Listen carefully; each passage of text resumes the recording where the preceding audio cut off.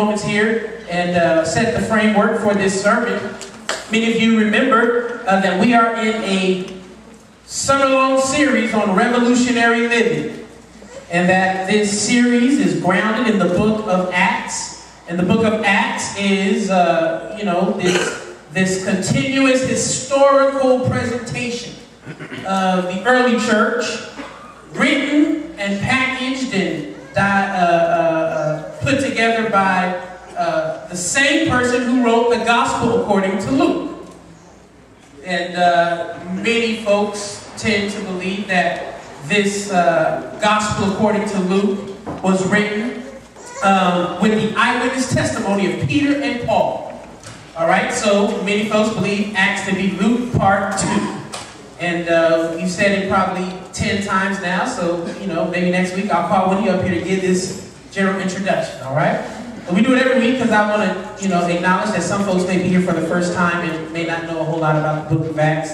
It is, again, the very, concrete narrative of how the early church responded to the words of Jesus. They took what they heard and they went out into a very agnostic context and began to allow the Word of God and the testimonies and the things that they saw and heard just be unleashed. And in many ways, it started a revolution of the Jesus ways, which I think have in many ways continued to this day. So since we are thinking and talking about revolutionary living, we thought it'd be great to start where the original Jesus revolution started and see how then can we tap into that same power and energy in the name of the Lord. So we're here in the book of Acts chapter number 10. Now this is a very long chapter and we don't have all day to read all of these verses. So we'll jump around, praise God, amen. Because I think the chapter is good for us to learn this story. So I invite you this week, while you are engaging in your own Bible study and prayer time every day. Somebody say every day. Every day. Amen. You got 48 verses divided by 6. Amen. Because I know you ain't doing it on Sunday, praise God. So what's 6 divided by 48? That's about, 8 verses a day, praise God. So you can read 8 verses every day and get through this chapter. Somebody say amen. Amen. And then I ain't got to read all 48 today, unless you just want me to. Verse number 1, chapter number 10, it reads along these lines: in Caesarea, there was a man named Cornelius who was a centurion of the Italian cohort, as it was called. And again, the centurion, just for your information, was one of these occupying armies. So the Romans, whenever they went into a different part of the world, they took over the country. They let the country and the nation keep their religion and keep their cultural practices as long as they paid taxes. And they left the centurions there to make sure there was no uprising, all right? So they were like an occupying army, if you will, occupying force. And these centurions were not considered the allies of the people. But here in this story, Cornelius, a centurion of the Italian cohort, he was a devout man who feared God with all of his household. He gave alms generously to the people and prayed constantly to God. One afternoon about 3 o'clock, he had a vision in which he clearly saw an angel of God coming in and saying to him, "Cornelius." He stared at him in terror and said, "What is it, Lord?" And I can't help but wonder if this is, sanitized, I don't know if you saw an angel or some ghost just pop up in your room. Would you be calling on the Lord? Would you have a few other colorful metaphors and then describe your terror? Praise God. But he says, "What is it, Lord?" He answered, "Your prayers and your alms have ascended as a memorial before God. Now send men to Joppa for a certain Simon who is called Peter. He is lodging with Simon, a tanner, whose house is by the seaside. When an angel who spoke to him had left, he called 2 of his slaves, a devout soldier from the ranks of those who served him, and after telling them everything, he sent them to Joppa. So So again, you have this centurion named Cornelius has this vision, an angel, in his room, tell him go find Peter. Verse number 9. And about noon the next day, as they were on their journey and approaching the city, Peter went up on the roof to pray. And he became hungry, wanted something to eat. While it was being prepared, he fell into a trance. And he saw the heaven open and something like a large sheet coming down, being lowered to the ground by its four corners. In it were all kinds of four-footed creatures and reptiles and birds of the air. Then he heard a voice saying, "Get up, Peter, kill and eat." But Peter said, "By no means, Lord, for I have never eaten anything that is profane or unclean." Now this is grounded again in the Jewish practices of their dietary laws. Many of us have heard or may know some folk who subscribe to the kosher. I don't know if you kosher dietary laws where you won't eat certain kinds of food, four-footed, beasts with hoofs, and won't eat certain kinds of things. I don't know if you ever had like fried alligator or anything like that. It's kind of down south. It was pretty good. It actually tastes like chicken, but they wouldn't eat none of that kind of stuff. All right.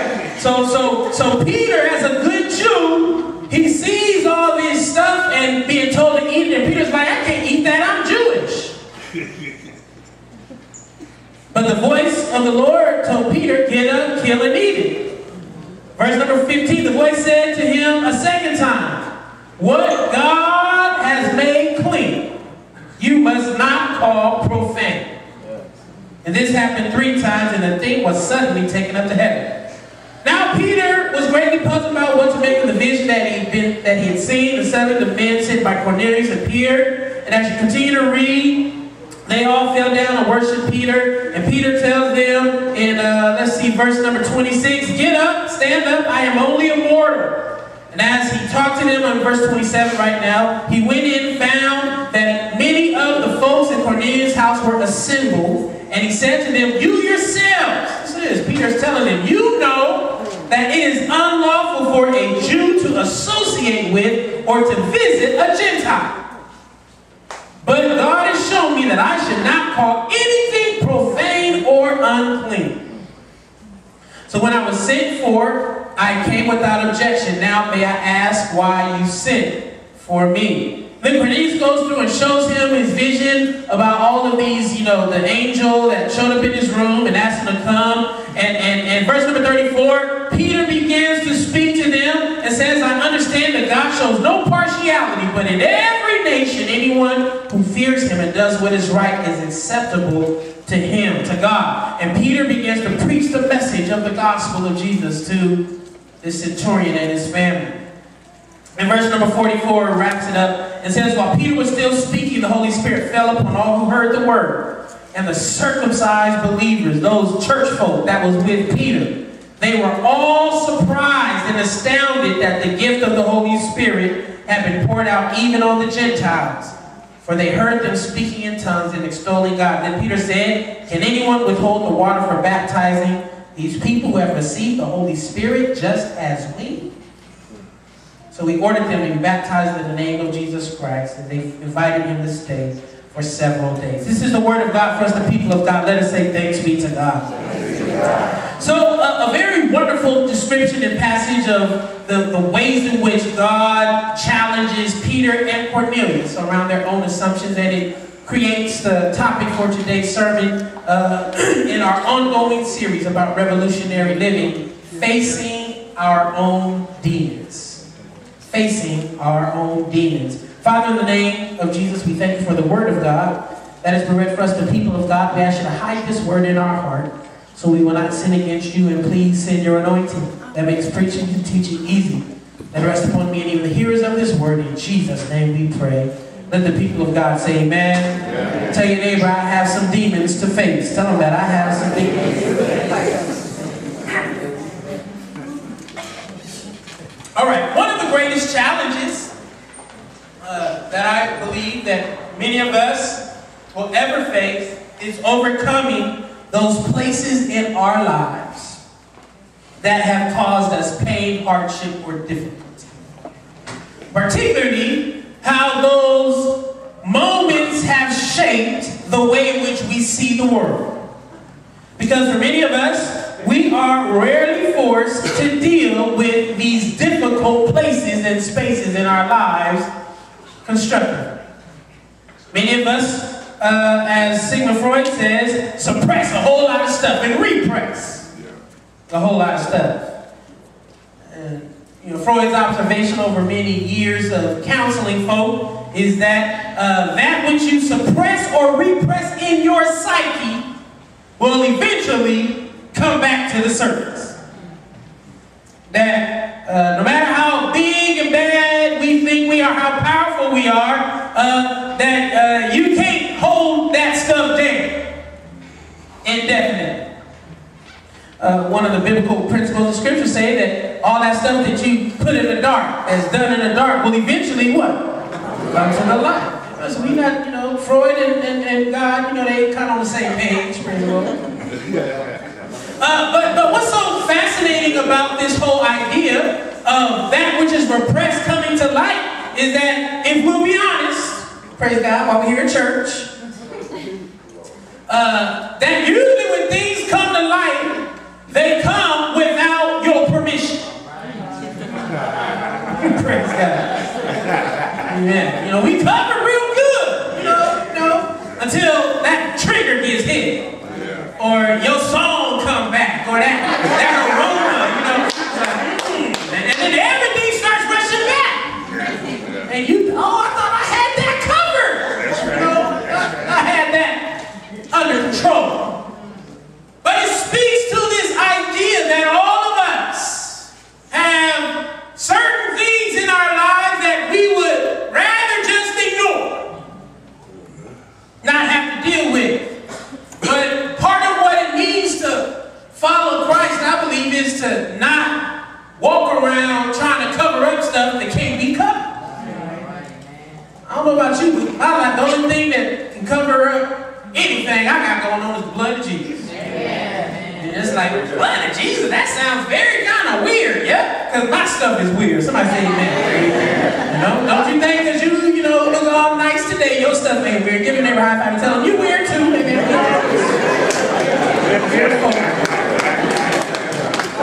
Ain't it something that somebody's weird could be your normal? Praise God. Thank you, Jesus. So, we have this idea, right, that some of this stuff you just got to learn to deal with, or else it will manifest itself when you least expect it. And one of the first times I find this playing itself out in Scripture is this powerful exchange in the Genesis story where Cain and Abel, these are the sons of Adam and Eve, and they are called to bring a sacrifice to God. And in the narrative, you see that Abel brings a sacrifice that evokes a pleasing response from God. God gives him, showers upon him all these accolades, right? Abel, you are the bomb. This is great, man. You just blessings coming your way. And then Cain brings an offering, and God's like, you get a C for effort. That's wonderful, right? But instead of getting mad at God, Cain gets mad at his brother. And he has all these bad feelings about his brother, and God observes Cain's behavior, and he tells Cain, listen, there's some things going on in your life that you have not dealt with, Cain. And he goes on to tell him through these particular words, as recorded in Scripture, Genesis chapter 4, you can read it on your own if you think I'm not, telling you the truth, praise God. But he says to Cain, why are you having a tantrum? Why are you sulking? I don't know if you ever met folk like that. Don't get what they want. And they, they tantrum, boy. Kids ain't the only ones that have tantrums, praise God. Boy, I done seen some adults show out. They don't roll on the floor, but they might as well be. And it's like, you need a whooping. You grown, you need someone to put their hands on you. But he asked Cain, why are you got a tantrum? Why are you sulking? And then he says this, if you do well, won't you be accepted? This is the key part. God tells Cain, if you don't do well, sin is lying at the door of your heart. And it's lurking. It wants to have you. It wants to pounce on you. But you must master it. You must overcome it. This notion that there are things inside all of us that are lurking, that are waiting to pounce at a moment's notice, is something I want you to hold in your mind as an image as we move throughout this sermon, because one of the truths of life that I want to humbly submit to you is that you cannot overcome that which you continue to deny. That overcoming only starts when you start acknowledging that you got some problems. You can't overcome that when you trying to act as invisible. How does that work? How do you overcome something that you're not willing to work on? Right? And one of the gifts of the gospel is that the role of the Spirit through salvation will lead and guide us into truth. It will start to unmask the deceptions that we often build as a form of compensation for all the trauma and junk and mess that has happened in our lives. And how many of you know that if you can be honest with yourself, you need the Lord, who is that good shepherd, to lead you through those valleys of the shadow of death.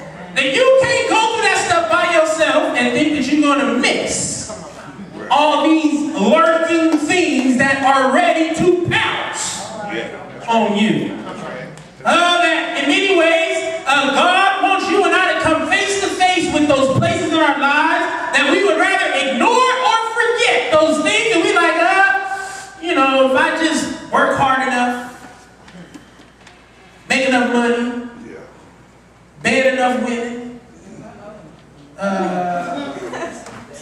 you know, drink enough, smoke enough, party enough, build a big house. If I can just get all these things, then all that stuff that I'm repressing will not creep back up. But remember, it's coming when you least expect it. And if we don't learn how to deal with our challenges, then they will cause you and I to miss out on blessings and opportunities to do the work and the will of God. Our willingness to embrace the truth of Jesus is at its core about our ability to face the truth about ourselves. Because, you know, the truth about yourself is that you're not all good. And the truth about yourself is that you're not all bad. So it don't help you to be sulking over here, oh, woe is me, I'm just such a horrible person. You know, I just can't never do anything right. How many of that's not going to help you get to where you need to be? And then it's not going to be sitting over here like, oh, I'm just a bomb. I mean, I told you to tell that earlier, neighbor. I told you to tell your neighbor they're the bomb, right? Yes. Okay, not you, bomb. But you're not going to be sitting around here just like thinking that your stuff don't stink, right? That you just got it all together, that you just, you know, without any error or difficulty, because that don't help you get to where you need to be either. That part of what it means to embrace the truth about yourself is you got to take the good with the bad. And the bad. The happy and the sad. And I'll leave the rest alone. Praise God. Tell your neighbor, I need to face some things. I need to face some things. And that's what really this sermon is about. So here we have in this story Cornelius and Peter. These are two men who had a particular relationship and encounter with God. Cornelius was not a Jew, meaning that he was not born in the cultural or lineage of the Israelite nation, but he did subscribe to Jewish religious practices. That to be a Jew, to be a Israelite meant that you worship one God. His name was Yahweh. He was the only God alienated the Jewish nation from all of their other national neighbors, that because many of them worship many gods. So the Jewish folk were known to be monotheistic, worshiping of one God, and everyone else pretty much were polytheistic, which meant they worshiped many gods. Are you following me? Following me? Yeah. So there were some people in other nations who subscribed to the Jewish notion of worship of one God, and they were called God-fearers. So you had folk who were not necessarily Jewish, but they worshiped Yahweh, they worshiped the one God, and they were called God-fearers, and that was Cornelius' story.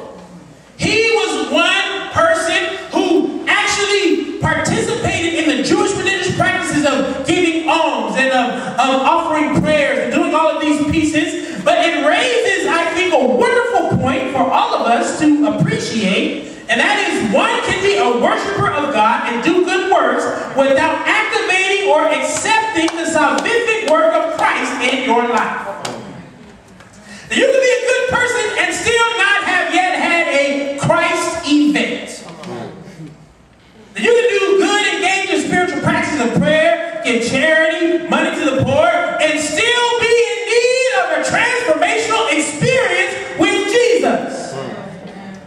And what's at stake there is this whole idea that our salvation does not come by what we do. Because there's nothing you can do to pay God back for all of the sacrifice that was made for our soul salvation on the cross. Later today, we will celebrate this salvation and this sacrifice when we take communion, the body and the blood of our Lord Jesus Christ. Why? Because we are reminded that our salvation was not because of us. There are a lot of folk who make you think that you just do good and, do enough good things and your good outweighs your bad. Like, I hope I die on the right day, right? Because, Amen. That's how, and you just kind of living on the wing of the prayer. But when you are in a relationship with Jesus, all of your righteousness is like filthy rags. And guess what? Your salvation is still secure. Ooh, I just sent a chill up my spine. Praise God. That means that I don't have to walk around here trying to figure out if my good outweighs my bad. All I need to do is make sure that my relationship with Jesus is secure. Tell your neighbor, Jesus paid it all. He paid it all. He paid it all.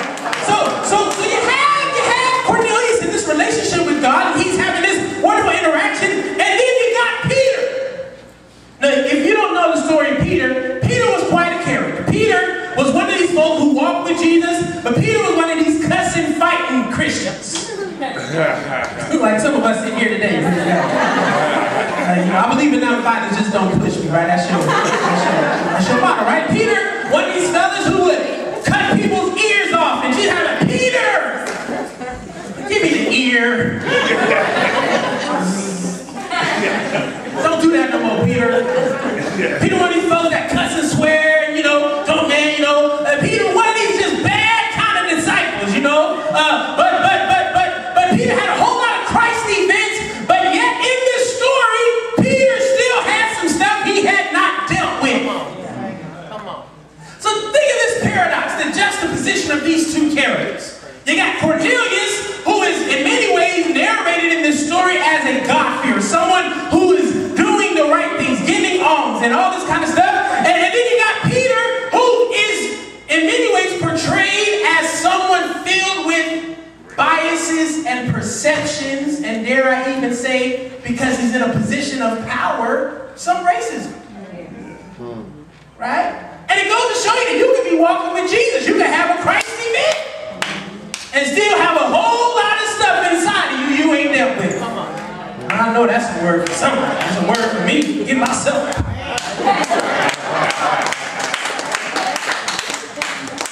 Peter, a man full of the Holy Ghost, he was still filled with bias. And this is why I love Scripture.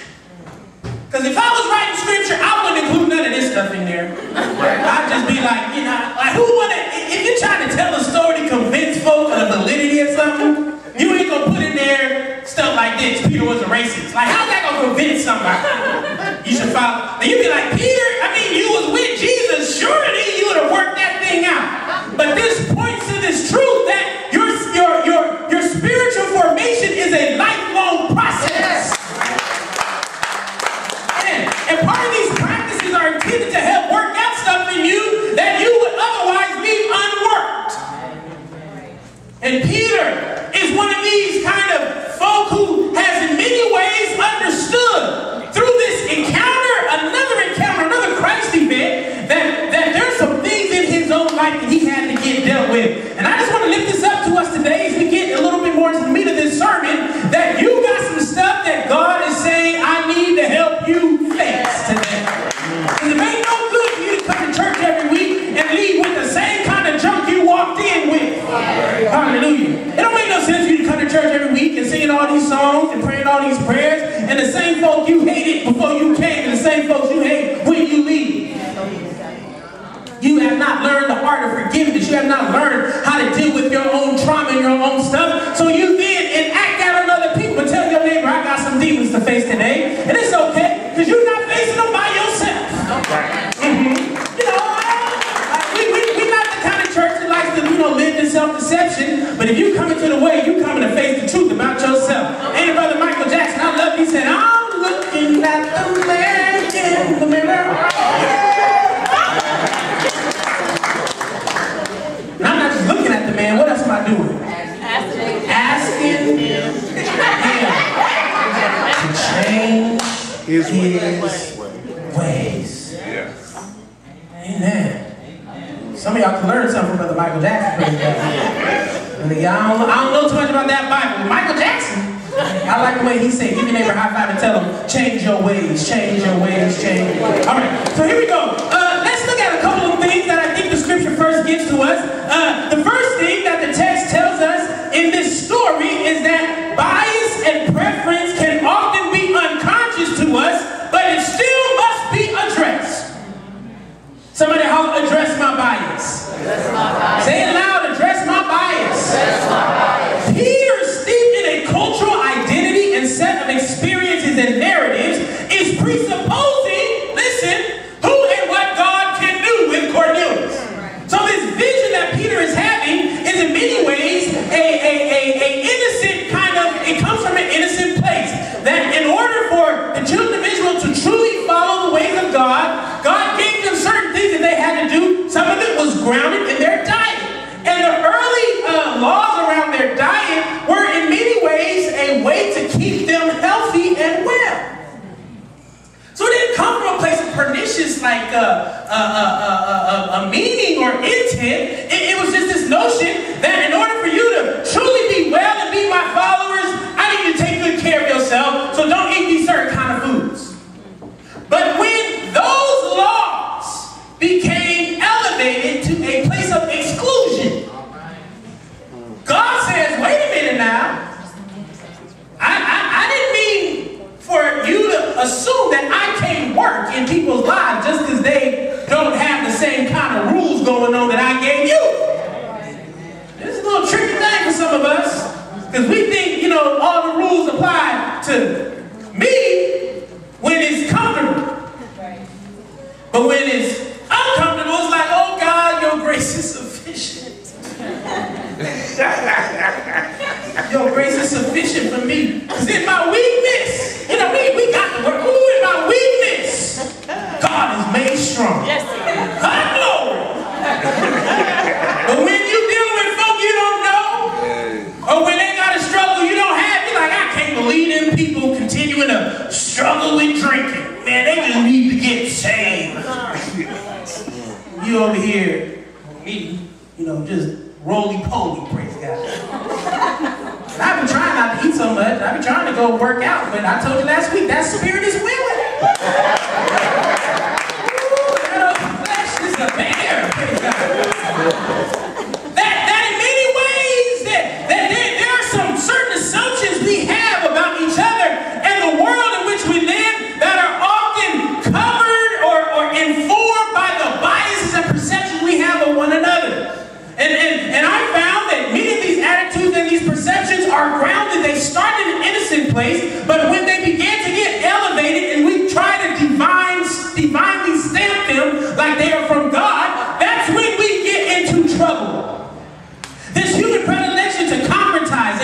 universalize. And universalize these assumptions are what cause us to fall into sinful and demonic traps.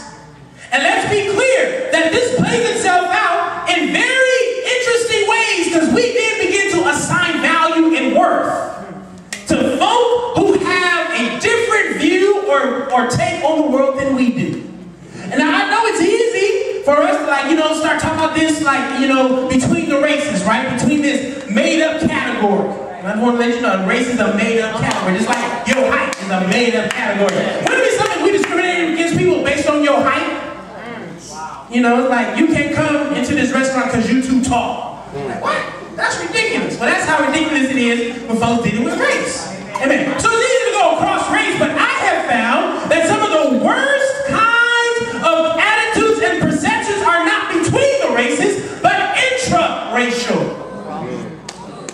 That inside our races, we have been shaped by this dominant narrative of dehumanization and exclusion. I put it up on the screen during Hoodie Sunday, the research that shows us how all of our brains fail to light up when we begin to specify and point out certain folk.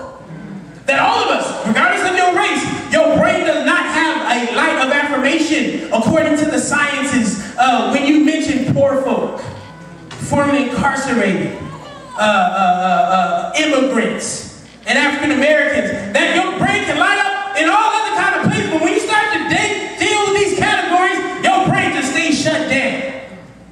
How we all have been, in many ways, arrested by these demonic assumptions, and we think that, oh, that's just people doing that to us, and we, in many ways, do it to each other. You know, it's like, you know, when certain people move into the neighborhood, you're looking out your window like, here goes the neighborhood. Some of you doing everything you can not to live in certain zip codes. Hello, somebody. I wish I had a church in here. So some of us, we see certain folk and we got all these assumptions. I think it plays itself out most damaging when we see the ways in which black on black crime plays itself out. And let's be clear, all of the research tells us too that within races, everyone hurts each other inside your race with a higher frequency. Yes. So white folks hurt white folks just as much as black folk hurt black folk. But the difference is the lethality of which black folks seem to hurt black folk. Why? Because this dehumanization and this narrative that the black body is to be feared. That I got to hurt you before you hurt me. And I can't just hit you, but I got to boom, hit you. Because you are such a threat to me. I got to take you out before you take me out. That all of us are drinking from that well, that water, that makes us have that kind of unreasonable fear of one another. And I'm lifting all this up to us today because if you are not going to engage in revolutionary living according to the ways of Jesus, we have to interrogate and check even our own assumptions of how we see one another. Now you come up here and put on these rosy colored glasses and say we all one. But the truth is we don't see ourselves as one. One reason why we need to have a more diverse church. Now if I tell you to go find somebody and invite to church, most of you will go find someone to look like you. Come on. You wouldn't go invite the person who don't look like you come to church because you'd be like, well, you know, that's a black church. Really? I thought we just a church. What do you think? Just a church. Give your neighbor a high five and say, I don't belong to the black church, I belong to the church. And when you and I fail to check our assumptions and biases, we, like Peter, could be in danger of not going to the folk God has called us to go reach. So Peter is telling God, listen, I don't go talk to them folk. God's like, wait a minute, Peter. I thought I was the one in charge. And it's how God talking to you like, no, God, I don't do that. It's like, how many of y'all got kids? Some of y'all got kids. Like, you know, back there telling your kids go clean up your room, like, no, I don't clean up my room.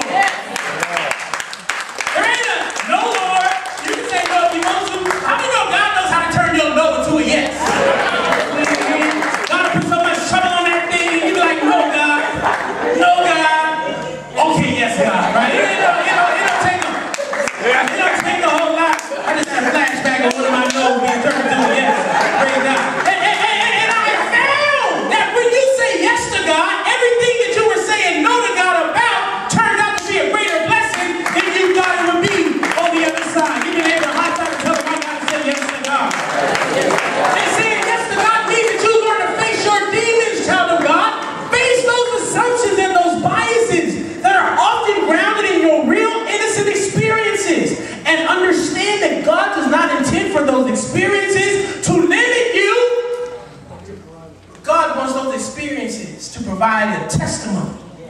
So you can say, I used to have this, but God. And I don't know about you, there ain't nothing more powerful than a but God. I mean, whatever you're going through, just put but God at the end of it and see how it turned out. I had this addiction, but God.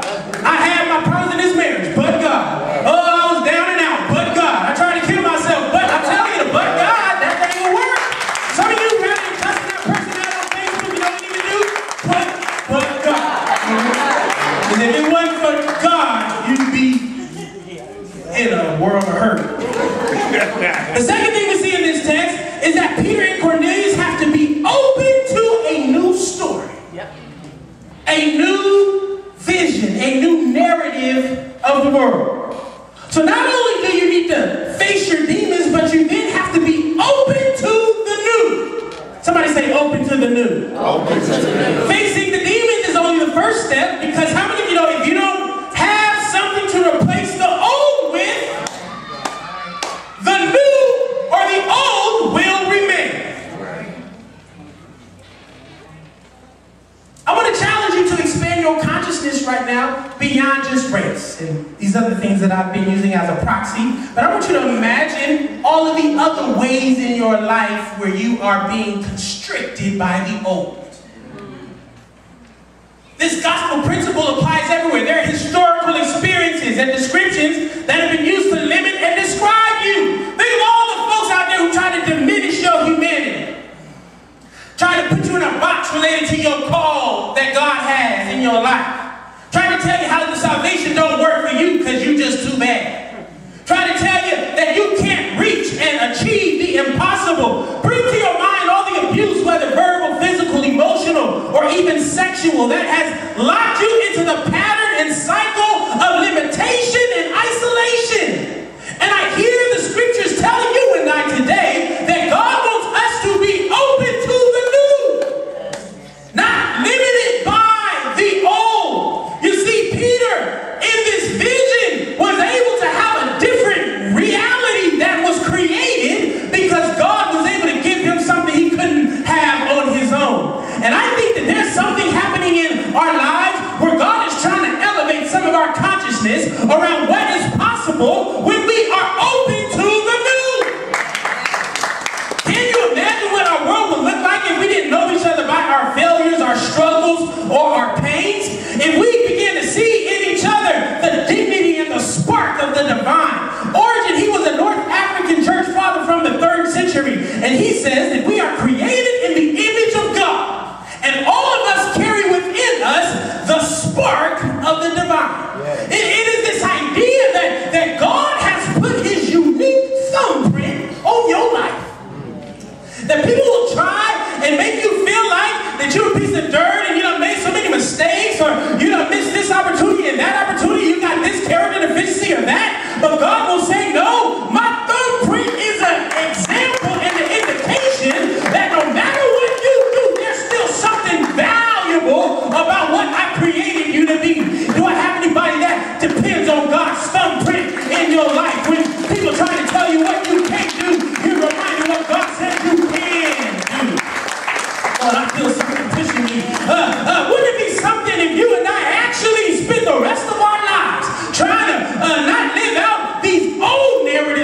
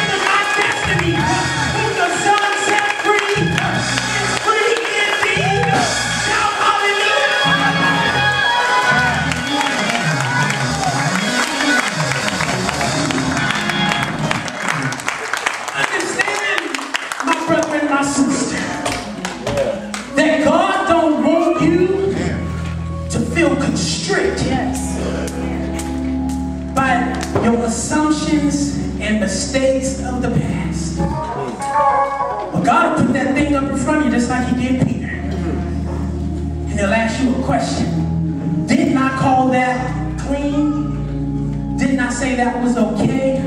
So who are you to say that I can't do what I've already done? And it's something that God talked to Peter after he talked to Cornelius. Come on. So it wasn't like God was asking Peter permission. God was just inviting Peter to get in on what God was already doing. I'm here to tell you, some of us need to step into this new story of God. This new way of living. This new way of